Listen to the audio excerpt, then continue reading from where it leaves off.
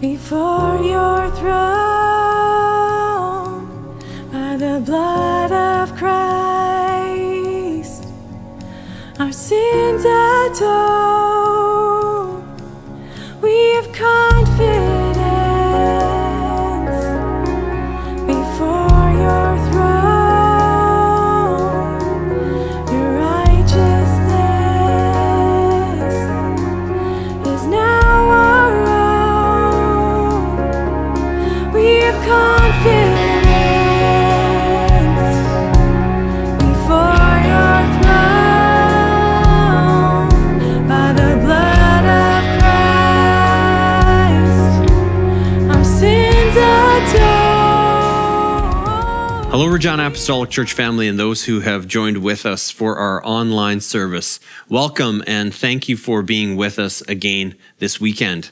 You know, we're happy to be starting a new sermon series. Pastor Llewellyn will be kicking us off talking about parables of the kingdom. And you know, as we think about being able to come together in this way, where we know we have this opportunity to join our hearts together and our faith together, we have this unique, again, opportunity today to make a joyful noise unto the Lord, to bring a sacrifice of praise, and to just know that God has so much for us as we are ones who are in his kingdom, sons and daughters. Once we invite Jesus to be our Lord and our Savior, it is just such a rich opportunity again to come together. You know, before I pray, I just have one verse that I want to share with you here today. It's found in Colossians 3:16. It says, "Let the word of Christ dwell in you richly, teaching and admonishing one another in all wisdom, singing psalms and hymns and spiritual songs with thankfulness in your hearts to God." Let's have a thankful heart. We can have so many things that we can look to say, thank you, Jesus, for the rich blessings that we have.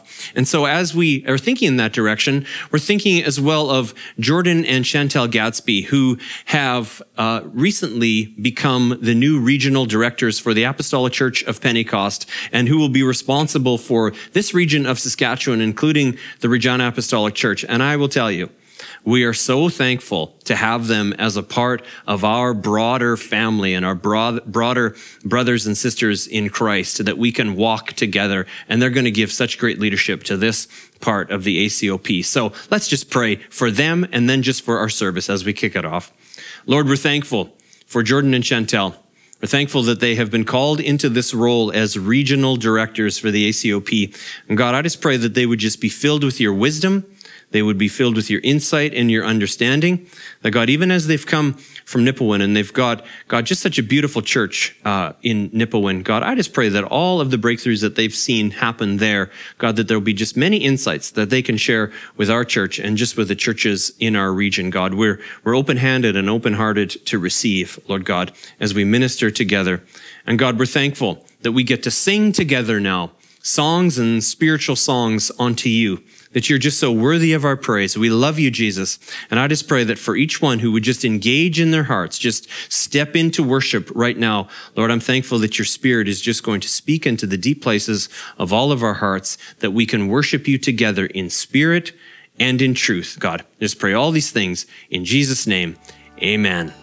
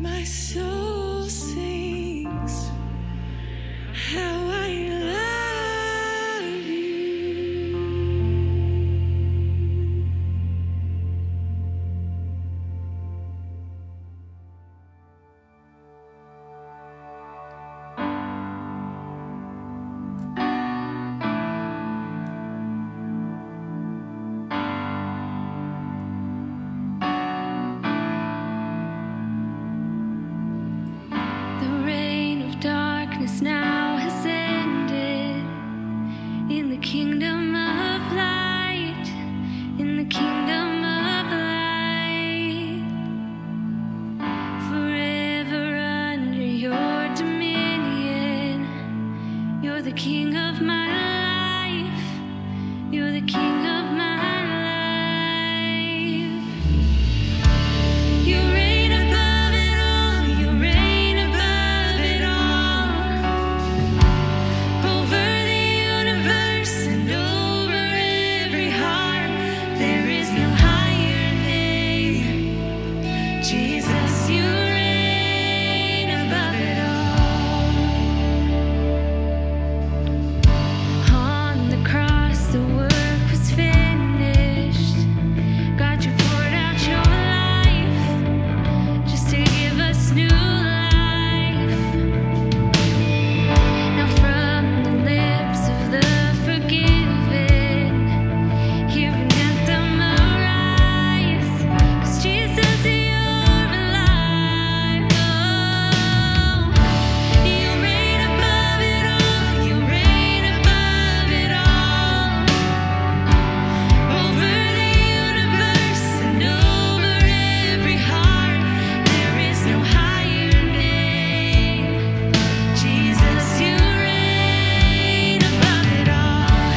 Let all of heaven and the earth erupt in song. Sing hallelujah to the everlasting one. There is no higher name. Jesus, you reign above it all.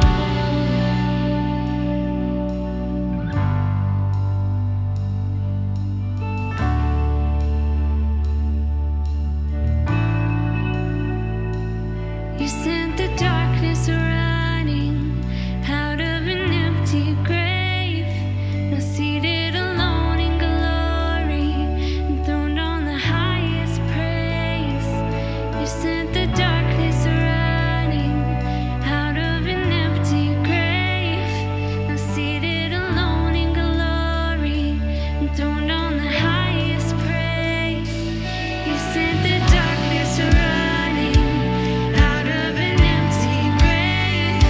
Now seated alone in glory, enthroned on the highest praise. You sent the darkness running out of an empty grave. Now seated alone in glory, enthroned on the highest praise. You sent the darkness running out of an empty grave. Now seated alone in glory, enthroned on the highest praise. You sent the darkness running out of an empty grave. Now seated alone in glory, enthroned on the highest praise.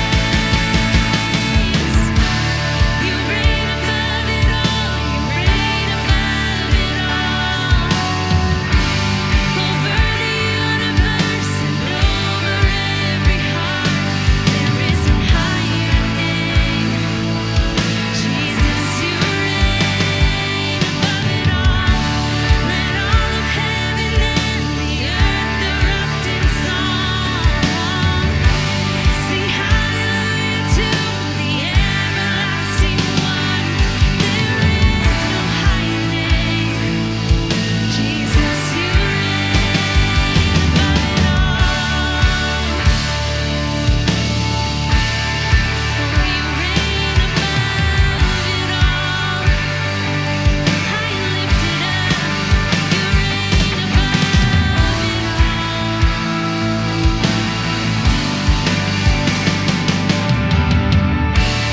You reign above it all. You reign above it all.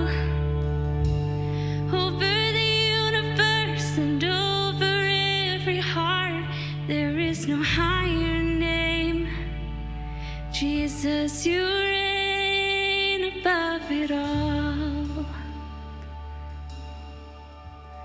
Oh, you reign above it all. You reign above it all. Yes, you do, and everything. You reign above it all. Over all I know, you reign above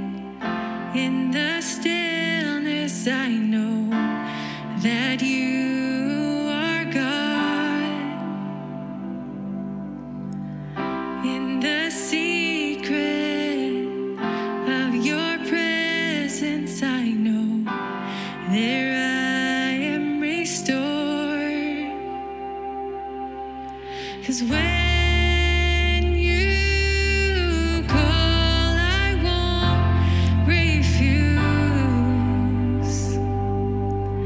Each new day again, I'll choose.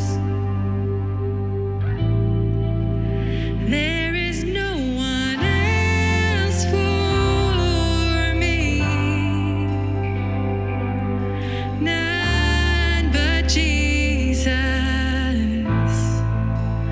crucified to set me free. Now I live to bring Him praise.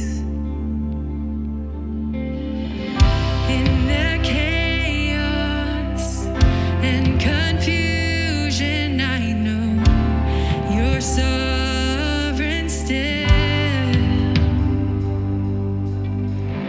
In the moment of my weakness, You give me grace to do Your will. 'Cause when You call, I won't delay. This my song through all my days. There is no one else for me, none but Jesus, crucified to set me free. Now I live to bring Him praise. There is no one else for me, none but Jesus, crucified to set me free. Now I live to bring Him praise. And all my delight is in You, Lord. All of my hope and all of my strength, and all my delight is in You, Lord, forevermore.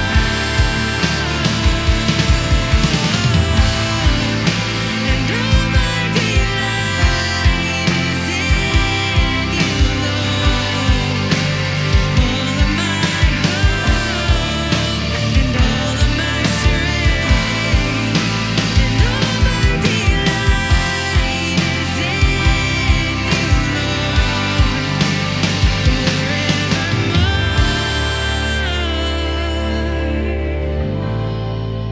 'Cause there is no one else for me, none but Jesus,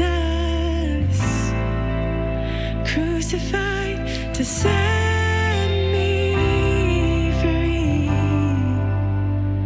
Now I live to bring Him praise.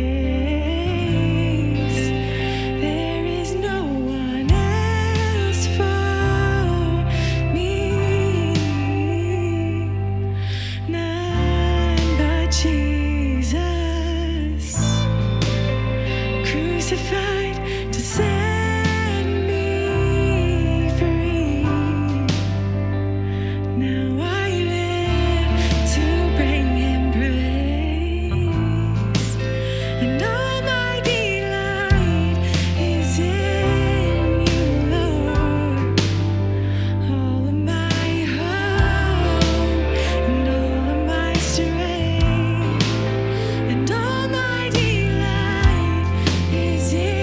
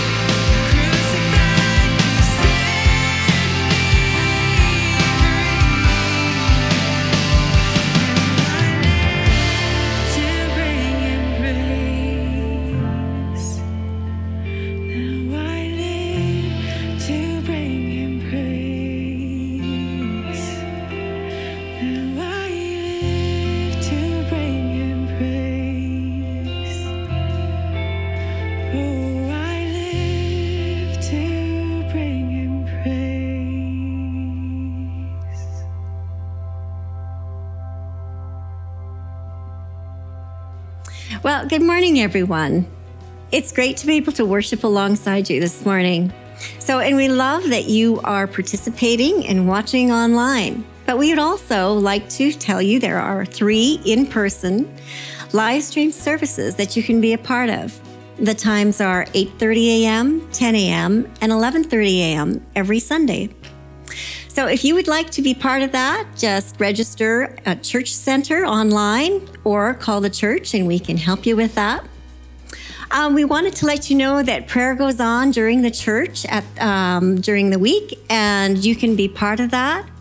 Prayer is a very important part of our lives as believers, and it's really communication and conversation with God. So you can come out and join us in person Tuesdays, 5:30 p.m. to 6:30 p.m., or Sundays in person or Zoom, 6 p.m. to 8 p.m. You can see our website for details on the Zoom call. Well, beginning Sunday, April 11th at 2 p.m., Pastor Llewellyn is offering a new 4-week study called Understanding Your Life in Christ. And which of us doesn't need that? All of us. So it's open to new believers or anyone who would like to deepen their understandings of the fundamentals of our faith. So you can register online or on the church app. There are 30 seats available. So keep that in mind when you're thinking about registering. Well, we just want to bless you today. And as Ephesians says, we want you to know the width, height, depth, and length of God's love. And you know that's really immeasurable. So as we move into the teaching today, let the word fill your hearts. And we just pray that you would enjoy the presence of the Lord. I want to start my message today by asking you a question. And I want you to think about it. Have you ever been around someone or worked with someone or observed someone who has mastered the art of complaint or has taken it up a level and has somehow earned their degree in whining? Compare that person with someone who displays a gracious, humble, welcoming spirit. You know, there's a stark difference between these 2 distinct personality types. One is difficult to approach, whereas the other is respectful and receptive. One doesn't do well with acceptance, but the other is welcoming and kind. One isn't all that aware of the complaining and whining they're doing, while the other is fully aware of his or her presence in the company of others. You know, as far as I'm concerned, few things grate on me more than being within listening distance of a whiner. Now, you may agree with me or not, but that's how I feel. I've heard too many people grumble when there's every reason in their life to be grateful, whether it's up close and personal or whether it's somewhere within earshot. Whining is piercing. It's piercing to the ears, but even more so, it's piercing to the heart. Now, are you with me? I think you know exactly what, or better yet, who I'm talking about. You know that person. Yes, that person who constantly whines and complains about how unfair things are or how unfair someone is being. And they're not afraid to let everyone know. I'm sure you've heard the complaints just like I have. It's either too hot or it's too cold. It's too light or it's too dark. It's too expensive. And if not that, then it's too cheap. The line is too long. The teller is too slow. The work is too hard. Whiners always seem to deserve better, at least for them. Whiners always want more. Whiners always warrant for themselves different treatment than what they're getting at that moment. But here's the problem with this kind of thinking, with this kind of logic. See, for whiners, every moment is that moment. Every moment should somehow be different than what it is. Whining makes its roots in dissatisfaction and discontentment. For a whiner, nothing seems fair. Something seems wrong, or at its best is out of place. Everything is flawed. And for a whiner, anything is better than what the whiner has. Not much satisfies. Even opportunities are rare, and even they don't seem to gratify. There's something else that might more easily satisfy the everything else that doesn't quite seem to fulfill enough for long enough. You put a whiner to work and there's always something in the work or someone at work that's worth whining over. Even the boss receives his or her share of the brunt end.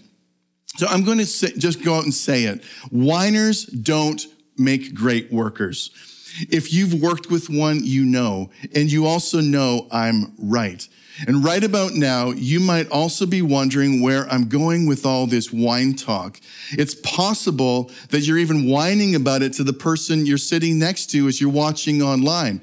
You might even be whining about having to watch the message online. Believe me, I'm not whining. What I am doing is making a point. Ironically, that's exactly what a whiner might say. As Christians, we're invited to become followers of Christ, which means that we not only believe in and trust Christ as our Savior, we are to model our lives after our Savior, after Jesus Christ, who was fully approachable and accepting and aware of his presence on earth and the impact he had on those around him.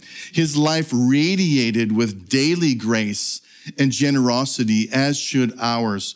His life was one of serving, not one of needing to be served. His life was one of care and compassion, not one of seeking or needing attention. As Christians, we're called to live as ambassadors of Christ, representatives, all that the kingdom of God looks like and sounds like and should feel like, as though God were making his appeal through us. It says in 2 Corinthians chapter 5 and verse 20, I'd encourage you to read that passage. It's a beautiful passage. We're also called to be imitators of God as dearly loved children and to live a life of love that reflects to others the fullness of Christ's love and sacrifice for us. You can find that reference in Ephesians chapter 5, verses 1 and 2. And like a lamp that fills a room with light as it shines, or as a letter that can easily be read by all, our lives are to be on display for all to see the good work of God that's at work in our hearts by the Holy Spirit. Matthew 5:14 to 16, and 2 Corinthians chapter 3 and verse 3 are those references. Now understand, we are not saved by good works. In fact, Ephesians 2:8 and 10 says that grace is a gift, and it's by grace through faith that we are saved, not of works, lest anyone should boast.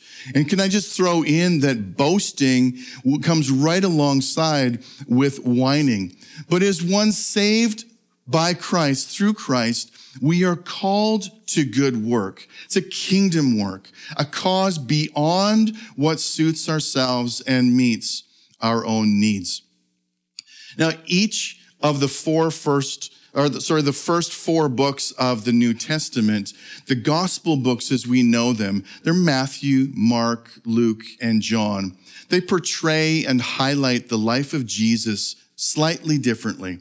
Each one gives us a unique perspective of Jesus' life and his character and even his purpose. The Gospel of Matthew portrays Jesus as a king. The Gospel of Mark portrays Jesus as a servant. The Gospel of Luke portrays Jesus as the Son of Man. And the Gospel of John portrays Jesus as the Son of God. And just as Matthew portrays Jesus as king, the main message, as well as many of the parables of Jesus that are recorded in the book of Matthew, focus on the kingdom of heaven and what it's like. Now, over the next 4 weeks, we'll be looking at 4 of these kingdom parables. And our goal in doing so is to not only observe how Jesus described what the kingdom of heaven is like using the parable, but to identify where we can obediently apply Jesus' instruction to our daily Christian life. One of those parables, it's the first one we'll look at together, is found in Matthew chapter 20 and verses 1 to 16. It's the parable of the vineyard workers. And since this is a parable about what the kingdom of heaven is like, even before we read it together, it's worth clarifying exactly what a parable is and how the Bible defines the term kingdom of heaven. See, a parable is simply a story used to make a comparison, to illustrate a moral or a spiritual lesson. Jesus often used parables to instruct and help people better picture and understand the lessons that he was teaching. The first words, in fact, that Matthew records as Jesus began his earthly ministry were these. From then on, Jesus began to preach, "Repent of your sins and turn to God, for the kingdom of heaven is near." That's Matthew 4 and verse 17. So what exactly did Jesus mean when he used the term kingdom of heaven? Well, the Greek word kingdom used here in this scripture and in other references within the parables towards the kingdom of heaven is a word phrase that contains 5 key descriptors that imply a collective rule, which speaks of God's sovereignty. There's reign, which speaks of first of all, rule speaks of God's supremacy. Reign speaks of God's sovereignty. The realm, which speaks of God's monarchy, his kingship. It's the territory over which he rules and reigns. Then there's the right, which speaks of his authority. And then the reasoning behind it all, behind the kingdom of heaven, it speaks toward an all-sufficiency of God, of the kingdom of heaven. It's not an either or usage of each description word, but an and all definition of the main word kingdom. Really, it's an equal reference to both the charge, which is an entrusted responsibility that's associated with God's work, and who is ultimately in charge, with a trusted, watchful custody, so to speak, of God's work and what God's work is meant to be like. So as we work our way through each of the 4 parables in our Parables of the Kingdom series, I want to encourage you to be thinking of and considering these 5 descriptors. Remember, it's the rule, reign, realm, right, and reasoning behind the kingdom of God as a collective definition to formulate your own personal application for God's kingdom work, both in and through your life.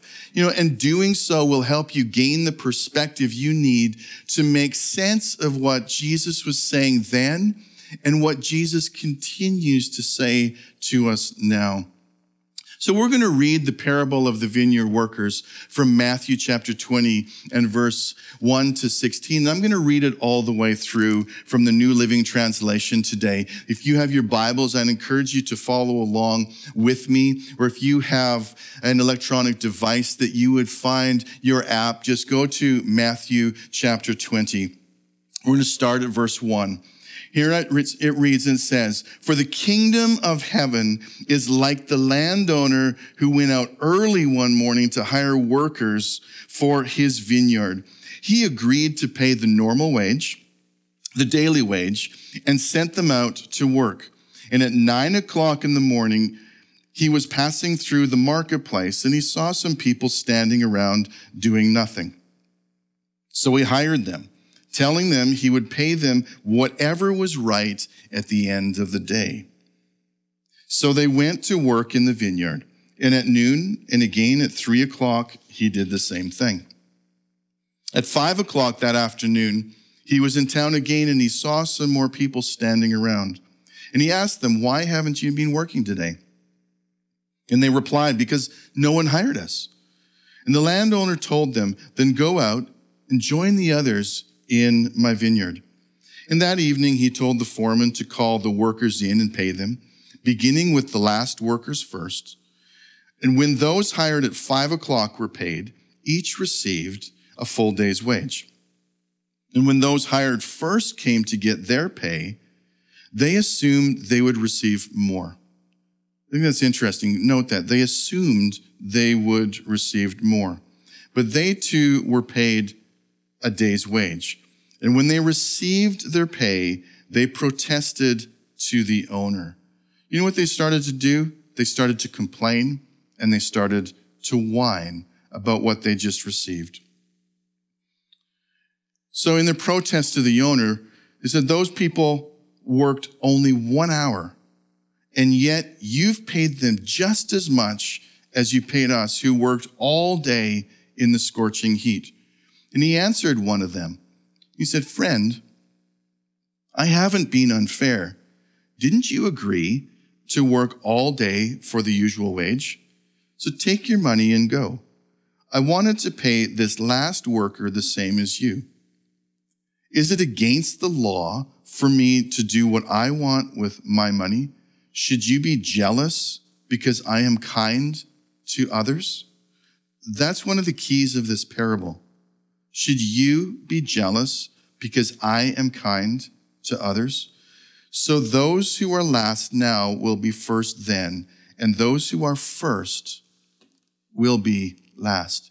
Now, there are a few important points that we should highlight from this parable. The first point I want you to notice in the parable is the comparison that Jesus draws to the landowner. It's the landowner's vineyard. He's the one hiring the workers and sending them out to work in his fields. There's also two questions that arise out of this parable. It's a question of ownership, and it's a question of stewardship. Both are also worth noting. So who owns and who stewards? And for what purpose, and for what price, and for what pay? In other words, the reward at the end of the day. And each of these is up to the landowner to determine. It's not for the workers to negotiate or to decide. The landowner would give each of them what he deemed fair at the end of the day. He hired workers at 9 o'clock in the morning, at noon, and again at 3 o'clock in the afternoon. And then at 5 o'clock, he came back and saw some people standing around not working. In fact, doing nothing.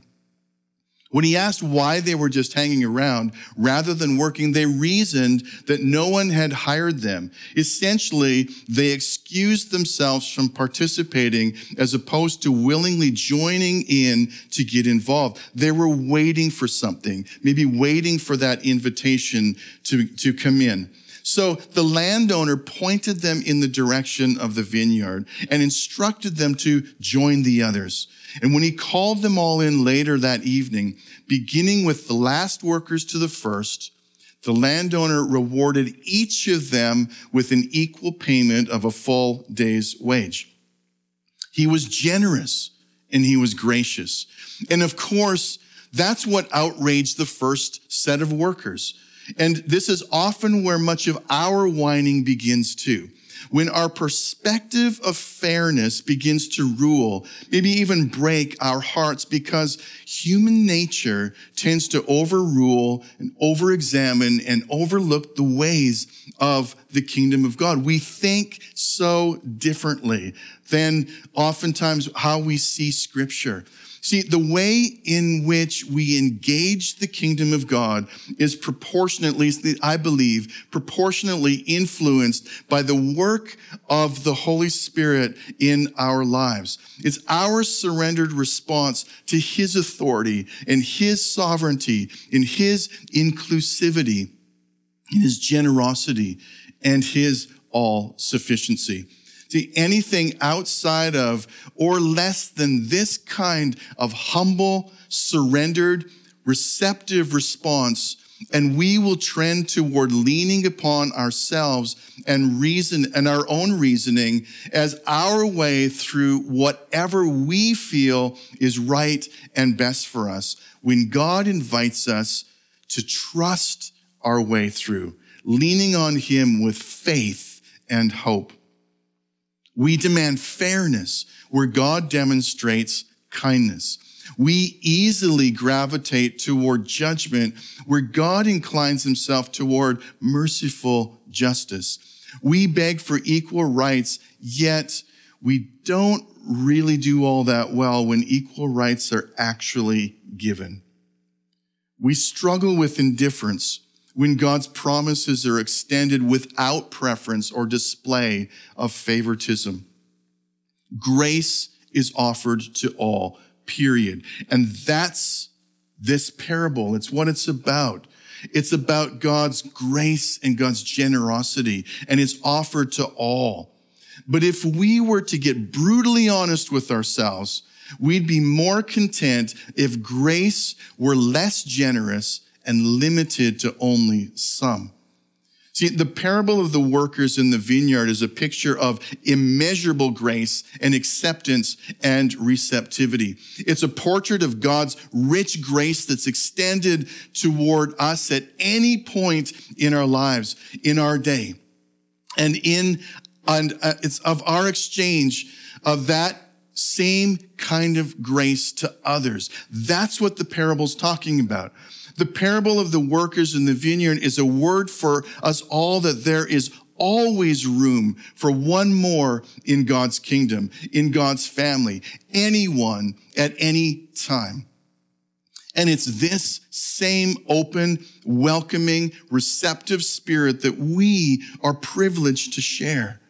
It doesn't matter if you call out to God in your home or while you're driving in your car or at a church service in a crisis moment, or if you've hit rock bottom or you're at death's door, there is still room and there's a place for you. Jesus will welcome you in. And whether you've been a devoted follower of Christ for years, as I have, or you gave your life to Christ only days ago, the reward of eternity is equal. You see, the Bible tells us that everyone who calls on the name of the Lord will be saved. In fact, if we confess with our mouth that Jesus is Lord and believe in our heart that God raised him from the dead, Romans chapter 10, verse 9 and 10, it tells us that we will be saved. See, there is no preferential treatment given to some and not to others.